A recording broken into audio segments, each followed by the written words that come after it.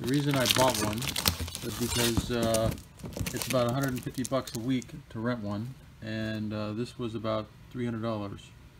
This is a Prime Weld brand, and it's a cut 50 DP. It's supposed to be rated for 3/8 or ½ inch or something along those lines. Mostly what I'm going to cut is 1/4 inch, so this is a little in excess of that. I ordered it on Amazon, and I went to the I tried extra hard to try to find the Prime Weld consumables, and they actually stuck the consumables inside the shipping box. So this is shipped from not the manufacturer but the reseller here in the US, Prime Weld. A few other nice things that that they did was, one of the things they did was they installed this nice 30 amp plug on the end of the cord. So it is a nice twist lock plug, but all my stuff is 20 amp, and my breaker's 20 amp, and all my other cables use this plug, so I already swapped that out. From down here, the air inlet for the machine, to up here in the dryer slash pressure regulator there. And the other thing they did that was nice was put a quick connect on this side, so all you have to do is jack your air line in instead of hunting down one of these fittings and putting it in yourself. So I would assume that they did this all in their shop there at Prime Weld. They unboxed it and put all this stuff on it, so that was nice of them. I have no affiliation with these guys, by the way. Just read the reviews, and it said they were good people to deal with. So it also came with the torch with a little protection on it, and a stuff already fit on there, and ground cable. So this particular unit is a pilot arc unit, so that you don't have to actually scratch your tool against the material to start the arc. It's designed to have a high voltage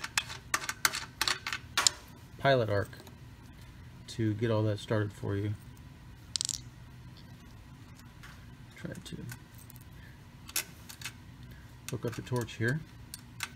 So I'll go ahead and hook up all this stuff and get my airline going and start the video again in a second. Okay, so the manual, as in many other items that are written by somebody that English is not their native language, is a little difficult to read sometimes, but it does have a picture of how the head goes together and what the part number is, a rough diagram of how things go, and then a little troubleshooting page. Tells you to keep the dirt off of everything, because that will reduce the life of your consumables. And don't touch sparky stuff. Duty cycle 60%.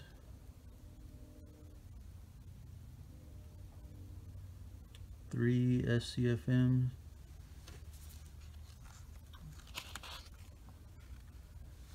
Doesn't really give the maximum thickness. So the other thing is, please note that the plug that I put on there is a 220 volt plug. It's not 110. The other thing is it did come with some consumables. Aside from what's on the torch, it came with one more cone and a couple of tips in there. Well, it works. Here's my piece of practice material. Actually, you can see previously I had cut something out with a torch following a chalk line, and then I came back and just freehanded this out with the plasma cutter. I used an acetylene torch earlier, and while I am certainly no expert with a acetylene torch, I have I have used one before, and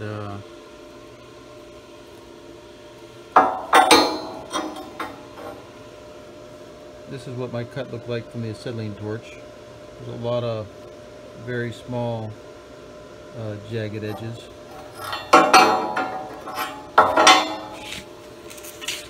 And you see here it is with the plasma torch. Actually, it's a nice, more regular edge. I'm not going to say smooth. And then this area right here actually is where some slag ended up on the tip. And I felt the torch behaving differently. I didn't understand what it was. But once I knocked the slag off the tip, then it continued to cut the second line, and it came out better. And it cuts, when I used the torch, probably the way I held it, it cut at a little bit of an angle. So I'm sure that'll be something that takes practice. But it also cuts a lot faster than an acetylene torch, that's for sure. I don't have a real big tip on my torch, but it's much easier to control and easier to follow the arc, for me at least, than it is to follow with a acetylene torch, trying to figure out if you're going too fast or not. But seems to work pretty good. One thing is that the book, it lists 1 amperage for all plate thicknesses, 50 amps. So I'm not real. I just cranked the amp dial all the way up. You see it's reading 51 on there now, and let it rip. So I don't know if there's much of a science to that. I suppose that's something I'll figure out later. Anyway, so no complaints from me so far. It all looks good.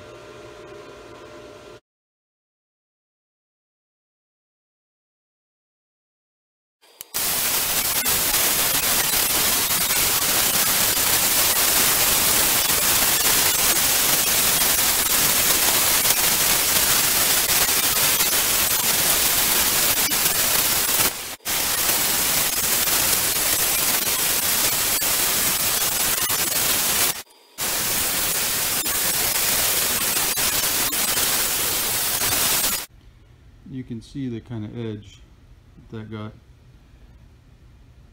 It is